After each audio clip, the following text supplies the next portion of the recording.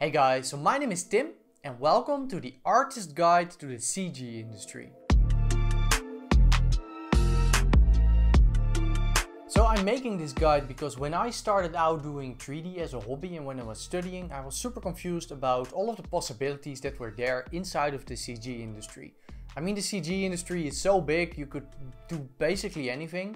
And when I started out, when I was 14 and I was just making some simple animations, and then when I started doing it as a study and I continued improving my skill, I wasn't quite sure what all the possibilities were within this industry. So that's why I'm making this video, to help out you guys who are in the same situation, to sort of talk you over all of the possibilities that are there if you want to work within CG, and kind of point you in the right direction to what you should aim your skills at whenever you are trying to get a job in this industry. So to all of you who are new to the channel, welcome. So my name is Tim and I am a CG generalist with a main focus on effects inside of Houdini.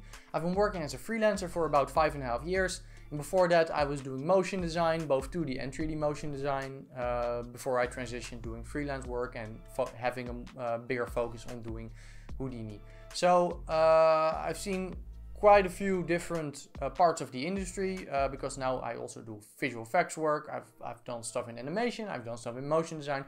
So that's why I kind of wanted to make this this video to kind of really explain the different types of industries that are possible within CG and what you should expect of each of those and the types of work that you're going to be doing. So before we get into it, I really want to ask you to gently tap the like button. That really helps out the YouTube algorithm. Like, just gently tap it until it turns blue, because it helps out the YouTube algorithm. More people get to see this video, more people get educated on the CG industry, and that makes the whole CG industry better. So everybody wins.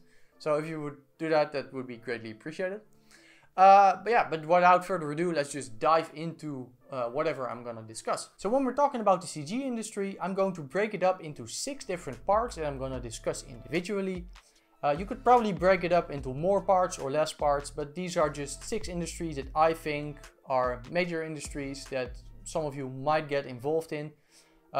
If you miss something here, just let me know in the comments, of course. But these are the major industries that I want to break it up in.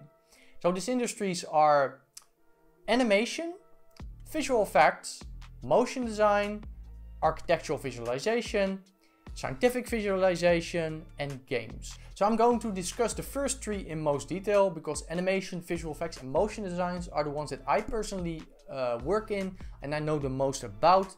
So most of the effort on the video is going to be in those areas, but I'm also going to discuss all of the other areas just as a more brief overview.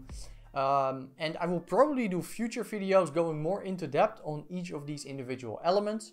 So if you have questions regarding any of these industries, like for example, if you want to know more about visual effects or about motion design, let me know in the comments and I will do a future video going more into depth than I can do in this video, because as you already noticed, this is quite a long video already, so we got a lot to cover.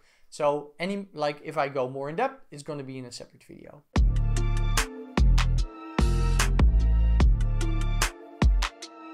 So let's first talk about animation. So if we're gonna refer to 3D animation, or it can be 2D animation if that's your thing, but generally then we're talking about fully 3D animated movies. Can be short films, can be game cinematics, can be full feature films, can be any of the sorts. But when we're talking about animation, we're gonna generally talk about something that is fully CG.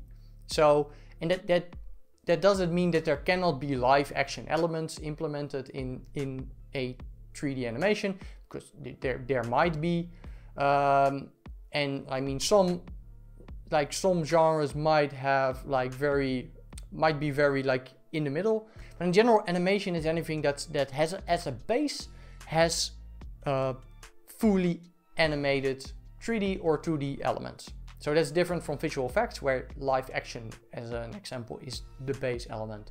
But in animation, it's going to be fully animated. So you have some of these companies who try to get their movies into live action category, because, for example, if you're talking about, let's say, the Oscars, there's a separate category for animation, which is just one category, which is, in my opinion, a little bit weird, because within animation you could also have these separate categories, which is, for example, why Disney tried to push their Lion King movie, like the new Lion King, into live action. They called it a live action movie, even though it's a fully animated movie, because it's well, it's fully CG, but they made it look very photorealistic. So that was their way of saying that, well, it's live action, but it's not live action because it's animated. So there's kind of these distinctions. So within animation, of course, this is very broad. Animation can be anything from something super abstract to something super photorealistic. And of course, wherever you're going to be working, going to require a specific skill set. For example, if you get hired to work at Pixar, for example, doing something, they make cartoons, but they do have very realistic lighting. While some other animation studios might have, for example, animated movies which are very stylized, very stylistic. For example, you could have like the animated Spider-Man movie, which is of course also fully 3D. It's a fully animated movie, but it's a very different style. And of course your skill set's going to depend on whatever you're doing. In animation, generally, animation is done a lot in Maya.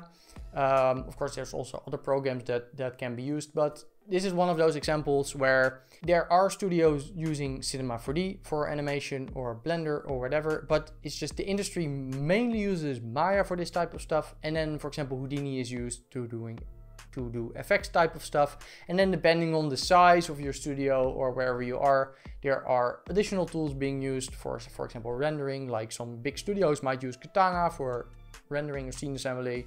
Pixar has its own tools, and well, a lot of other studios also have their own tools, but generally Maya is very big in animation, same for visual effects.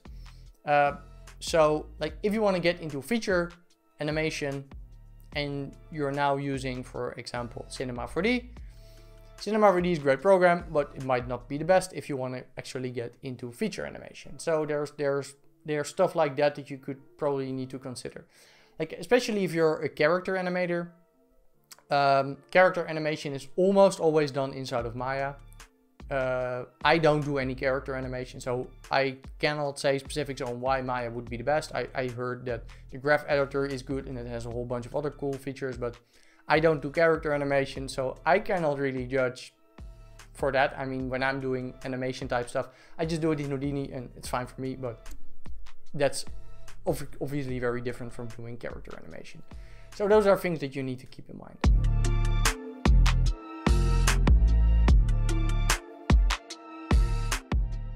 So if we're talking about visual effects, we're instead of having fully CG animated plates, generally in visual effects, we're talking about having a live action plate, so something that's being shot in camera on set with actual actors or whatever.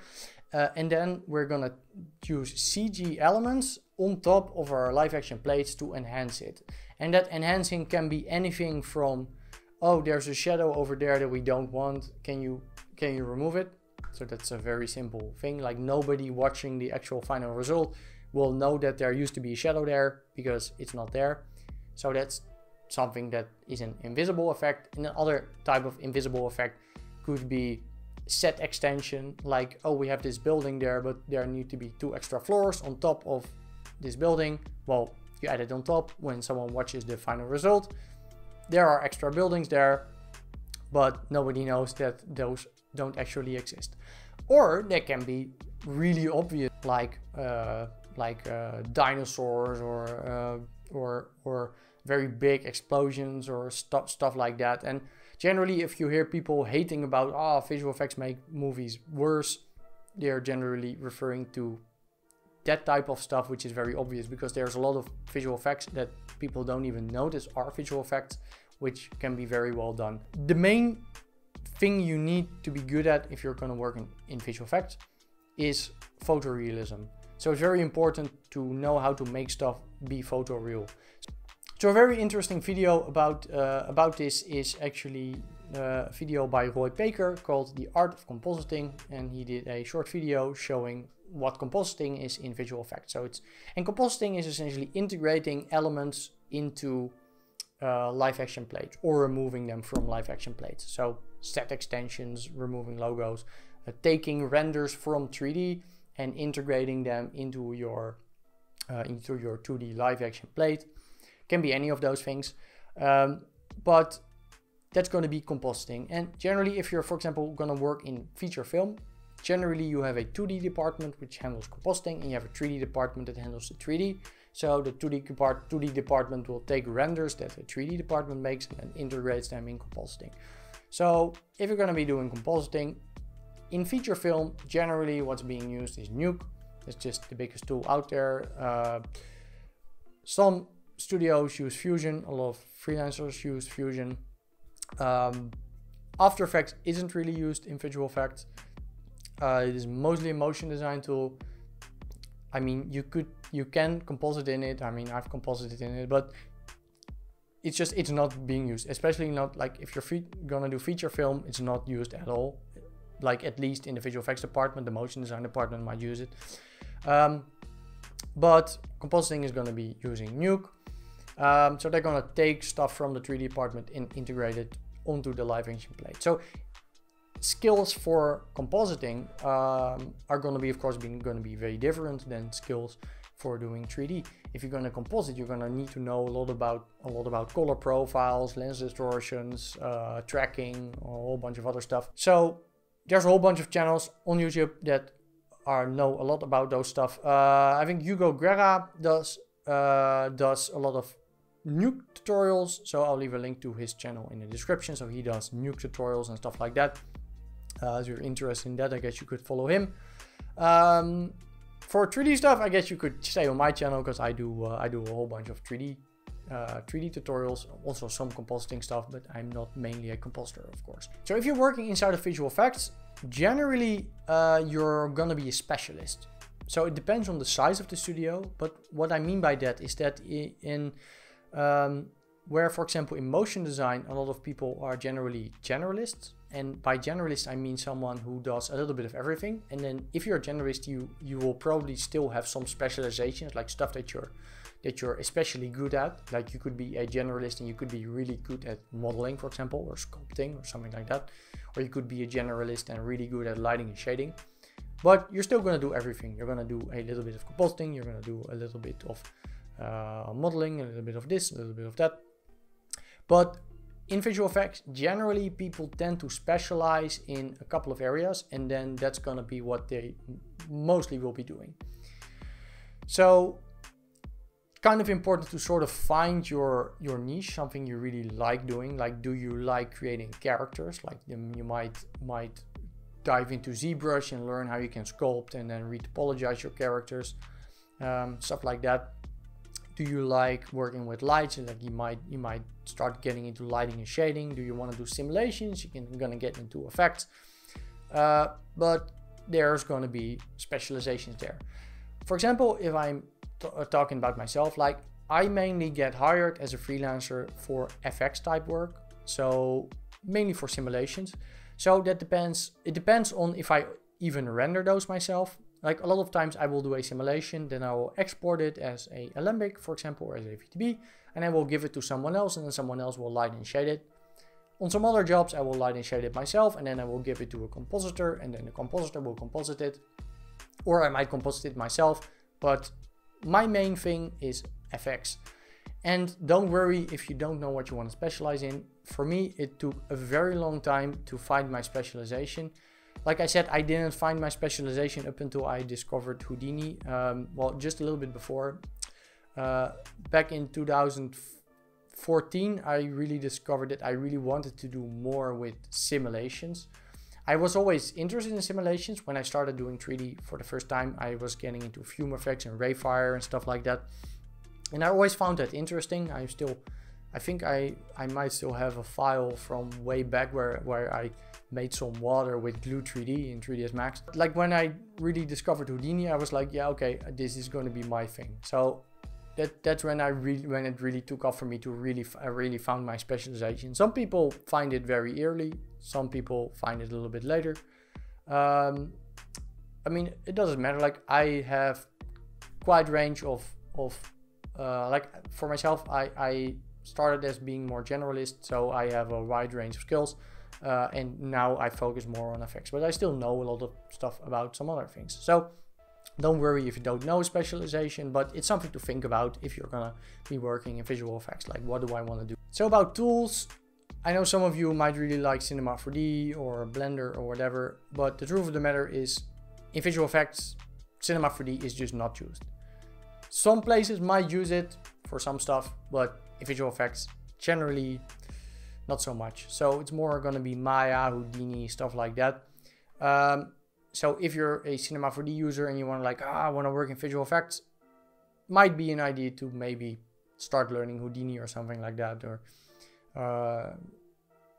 probably even Blender is going to be more likely to give you work inside of visual effects than Cinema 4D. So if you want to do motion design, for example, then Cinema 4D is going to be a great tool. But again, these things depend on the industry that you're going to work in. That's why I'm making this video.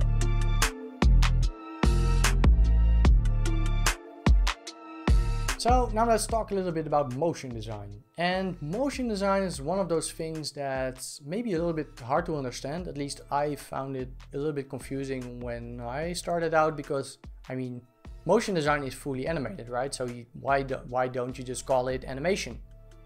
I mean, it's the same. It's like it's fully animated. So we just discussed that something fully animated is animation, right? So there's a difference. So what I was talking about before, when animation is mainly character driven. So when you're gonna have animation, you're gonna have like one character like Bob, and then talking to another guy called Fritz, and then they're talking blah blah blah, hello, hello. Well, anyway, you kind of get the point. So it's kind of character driven, and the characters are gonna drive the story, and it's not necessarily always the case, but I'm just gonna sort of, that's generally kind of what, when you're just doing a movie, it's going to be telling a specific story with characters most of the time. In motion design is a little bit different. In motion design, you're gonna tell a story with visuals, with visual design. So let's say you're gonna do a commercial for a shoe, and so the client is gonna come to you and they're gonna like, yeah, well, you have the shoe, and the shoe is very strong, so if something falls on your toes, and it's not going to hurt you, and it's also water protective and stuff like that, and oh, it's made from some special fiber. So in that case, you're gonna like, oh, so I need to tell the story of it's going to be very tough, so tough material. How do I show that it's a tough material? Because I can make a render of the material, but that's not telling that this is a tough material. So what you're gonna do is you're gonna come up with visuals that sort of show that this is a very tough material. Like it might be fibers pulling on each other, and like it looks very strong. So something like that. If you're gonna have something be water protective, and like do something with drops. So you're gonna be designing visuals to tell a story. So that's kind of the difference here. And motion design can be anything from being very 2D flat stuff with just abstract colors, to being super high-end like shoe commercials, like I was mentioning earlier. So can be any of those things, and of course, depending on your interest, you might work in one or the other. That's kind of the main distinction here. So even though motion design is going to be fully animated, it's mostly design-driven animation. So I kind of hope that kind of makes sense. So the majority of motion designers will probably work in advertising, but of course motion design also happens in feature film. I mean, if you have like Iron Man and he is looking through his visor and you have a whole bunch of stuff happening on screen, that stuff needs to be designed. It's animated stuff. So that's also motion design. But most of the motion design industry is going to be working in advertising. And within motion design, there's also obviously going to be a different distinction between actual sort of just doing purely 3D high-end motion design, or being more on the side of being a editor that also does some graphics and some logo animations and stuff like that. So I used to do a lot of the latter. So I used to do a lot of stuff, like for example for Disney Channel, where I would make for example like small commercials to advertise Disney type products, for example, like a comic book about some Disney thing, or from Nickelodeon or stuff like that. And that would also often be me editing some stuff, then adding some graphics in there, animating some logos. So my title when I did that as a full-time job was creative editor. So that was the title, and that kind of fell under branded content. So if you're gonna do branded content, essentially you're gonna work for a brand that has already a predefined style guide. For example, let's say you do something for like Heineken or something. Heineken has a very strict guideline, like these are our colors, this is the stuff that we want to do, and you're gonna do it in their brand guideline, which is going to be very different, of course, from just advertising a specific like for example a specific shoe that might have a specific look, and you're of course gonna aim your visuals to match the shoe, but it doesn't necessarily need to adhere to the specific branding guidelines of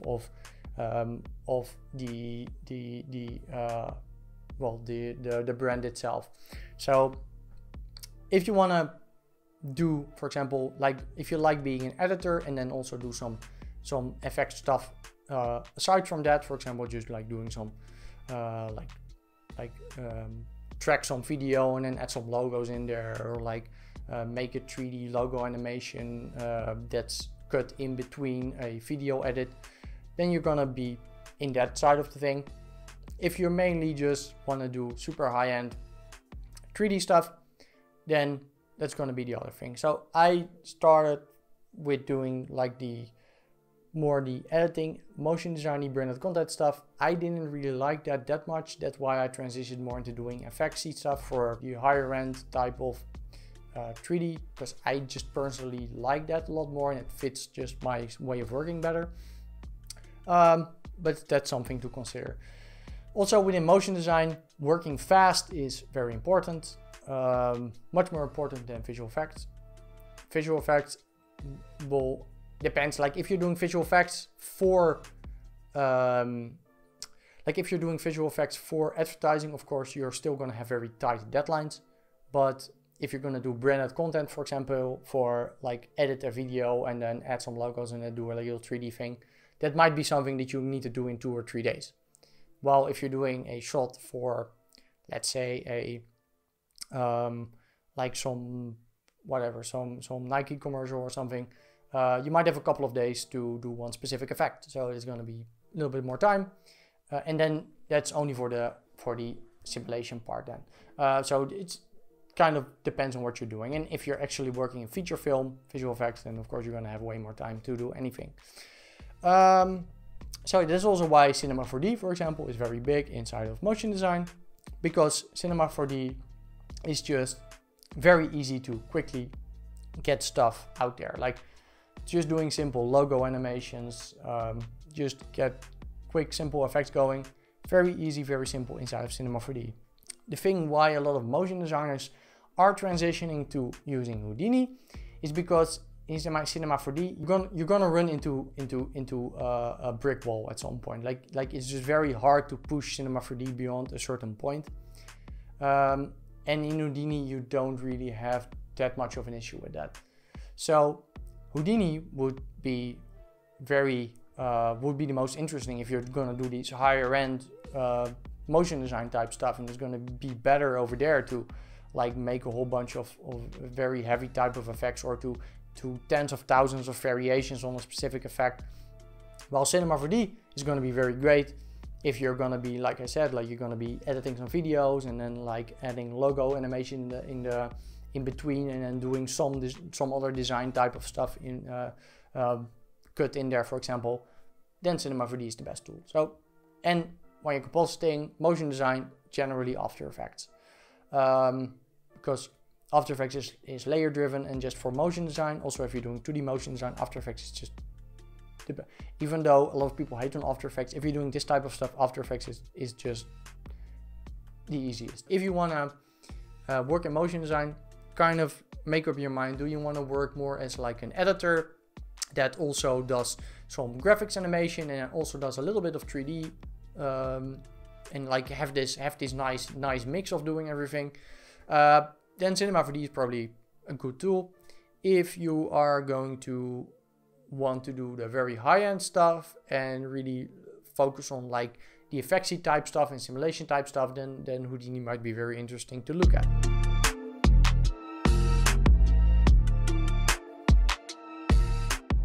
So now let's talk a little bit about architectural visualization. So this is something I personally don't really have a lot of experience in, but I know enough about it that I can explain to you what it is. I mean, I know enough people who do it as well, but I just personally don't work in the field and I don't want to work in the field. But architectural visualization, essentially it's, well, creating visualizations to show, for example, what a house looks like, what an interior looks like. You might be surprised to hear that, for example, the IKEA catalog is mostly 3D renders. Like all of the pictures you see in your IKEA catalog, almost all of them are 3D. So that's something that a architectural visualization firm would do. So that would be more on the interior design side, I guess, because that's a difference, of course, within, like, you have really architectural stuff and you have interior design. So that's a distinction, but again, I'm not an expert on that field. But also, for example, if you have an investor that's building houses and they want to sell these houses to potential buyers, then of course these potential buyers don't know what their house is going to look like. So what the firm hires a 3D firm that's gonna make a 3D visualization of what the house is going to look like. So they make renders, and then the people who are interested in buying these houses before they are built, they can just look at these renders. And often these renders are super photorealistic and you wouldn't be able to tell that they are, well, not real. But it kind of also depends. I mean, for example, if you're talking specifically about interior design, and again, I'm not an expert in the field. I have a couple of very good close friends who do interior design, so I know some stuff from that side of it. But if you're talking about that part, then I wouldn't even say that you are working in CG. You're more working in interior design, but CG is still being used there. And then it's mostly used to convey an idea or a mood, sort of say. Because in interior design, of course, it's gonna be more important to sort of convey the idea on how are people gonna use this space. So then photorealism is not necessarily the most important, but if it's used to sell someone like a apartment, for example, and gonna show you how the apartment looks, in that case photorealism is very important. Within architectural visualization, a lot of it is kit bashing. Essentially what I mean by that is oftentimes you just buy models or packs with like trees and furniture and stuff like that, and you light and shade them, and eventually you build up a very large catalog of these models, and then you can crank this stuff out pretty quickly. Of course, you will need to have a keen eye for photorealism, because photorealism is of course very important when you're doing architectural visualization. So yeah, and architectural visualization, what I noticed is that they're also starting to use real-time stuff a lot more. So Unreal is used a lot there. So I guess that's sort of a crossover to games, for example. So like a artist company might work with maybe some game designers to maybe make a thing that you could walk around in, for example. So I'm gonna call this the ArchViz part, because as I said, this is not my area of expertise. There's probably a whole bunch of channels that you can watch that if you're more interested in ArchViz, but this is sort of a brief overview. So if you want to do photorealistic rendering of interiors, exteriors, and just really focus on that type of stuff, really photoreal things, like maybe you have an interest in interior design anyway, so that might be something that's interesting for you.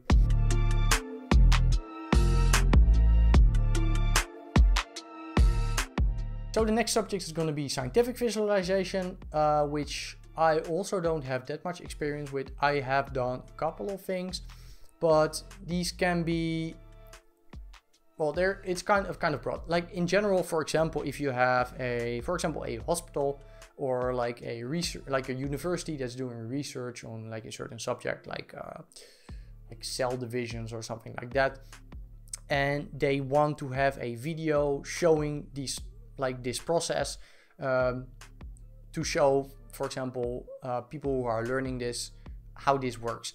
And the main importance with doing scientific visualization is realism. And then I don't mean realism in the sense that it looks real, because often these scientific visualization don't look photoreal. Oftentimes they look very far from photoreal, like the lighting and shading generally isn't photoreal. But what I mean is that, for example, if you're gonna do an animation on how a certain type of cancer, for example, would grow and expand and would, or let's say, or a virus would attack a healthy cell and replicate and stuff like that, the main importance is gonna be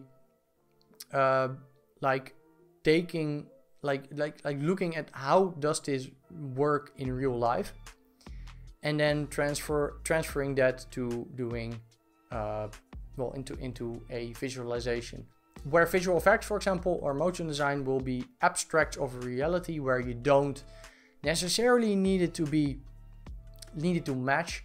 Like if you're doing something with visual effects, like as long as it looks cool and looks good, it doesn't matter if it matches physics, as long as it looks cool.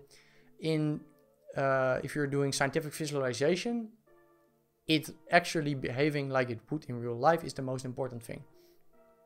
Actually, an interesting thing that I did recently, which was for more of a, it was a visual effects thing. It was a commercial for some dog food that, it was some antibacterial dog food. Anyway, so they were working on this since forever, and the scientists at the client were always like, yeah, but it's not what it looks like in real life. So I was brought on to like make some additional changes, because they didn't really have time to pick it up themselves. You had the scientists, and they literally described in a document about how this white blood cell eats up this virus. And it really looked like this blood cell just like has like these tentacles, and then it gets like a sort of a mouthy anus thing, and then it eats this thing, and it looked, I just made that and it looked disgusting. But I was joking to the producers, but well, oh my god, it would be so funny if this was approved. It was instantly approved, because the scientists were like, oh my god, this is exactly what it should look like. So that was kind of hilarious. I'm not even sure like if that is the actual thing that made it onto TV. I haven't seen the final thing, but it was it was absolutely hilarious. So anyway, scientific visualization, realism is more important in terms of all the Simpsons builds. So if you wanna really like build custom solvers, for example, inside of Houdini that really replicate real life stuff, that might be something interesting for you.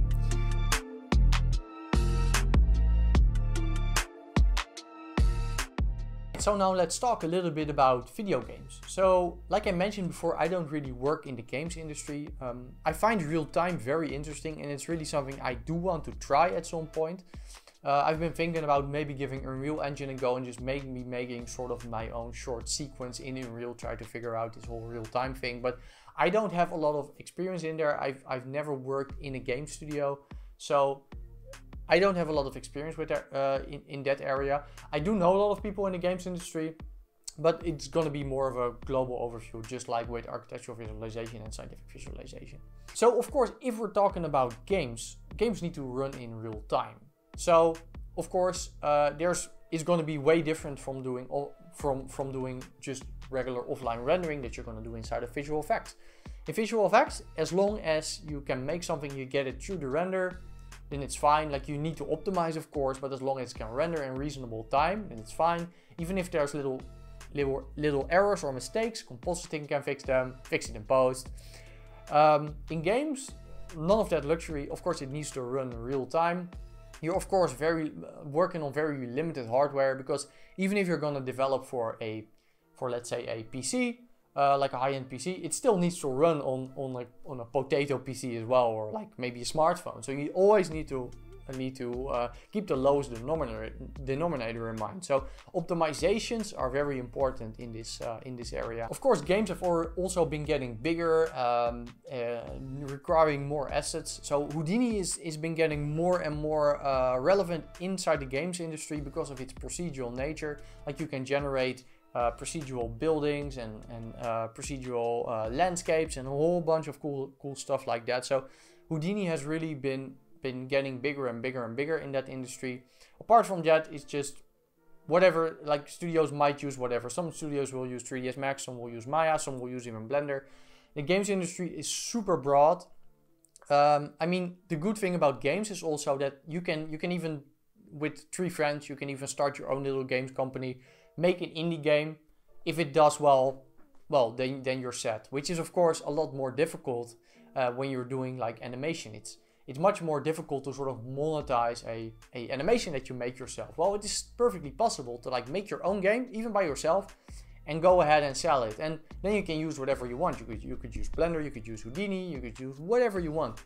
And of course, if you're gonna do that, then you're a true generalist. You're doing everything. Maybe if you're splitting work with a friend, like your friend might do most of the coding, and you might do most of the 3D. You might have like an artist, like maybe designing some stuff. But like there's a lot of possibilities there. If you're gonna work at bigger studios, of course, then you're gonna be maybe more of a specialist. Like if you're gonna look at the very big studios, they have TDs working mainly on tools. They have artists working on assets. It's a very big industry in itself. You could probably do an entire video like this just on games with separate categories within games. But again, like I did want to include this, even though it's a little bit out of the scope of the stuff that I normally do, because it's of course very important. But yeah, I mean, games are a definite option. Just keep in mind, it's a very different industry. It's stuff needs to run in real time. Lately, there have been a lot of crossovers with the real-time ray tracing going on. Unreal Engine 5 now, with all of the new features, allowing you to really load in high-resolution models. So I do personally see in the future a lot of crossover of maybe visual effects studios or motion design studios starting to use maybe Unreal Engine to also start making videos. So I think there's gonna be sort of a mix between these two. You already see that happening. There's now visual effects shoots happening where they're actually using real-time environments to shoot. So the Mandalorian used actually Unreal Engine, if I'm correct, to have like actual real-time environments in the shoot. And of course that's going to make a huge difference for actors that can actually look around and then on these LED panels around them.